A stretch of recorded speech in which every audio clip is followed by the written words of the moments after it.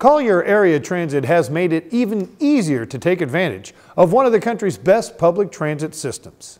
Now, you can use the transit feature on Google Maps to calculate the best route for you when you travel on CAT buses. What happens is you go into Google Transit, similar to how you would go into any other trip planner, and you put in your origin and your destination, and on the top they have tabs, and they have a tab for trip planning for your vehicle or for a transit bus or walking or biking. And so now that we have loaded all of our information into the system, you can now figure out what buses you need to get on, where your closest bus stop is, and be able to have transit as your destination option.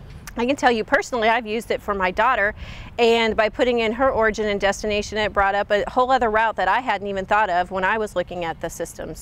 And it was something that actually took 30 minutes off of her commute time. If you want more information on Collier Area Transit, call 252-7777.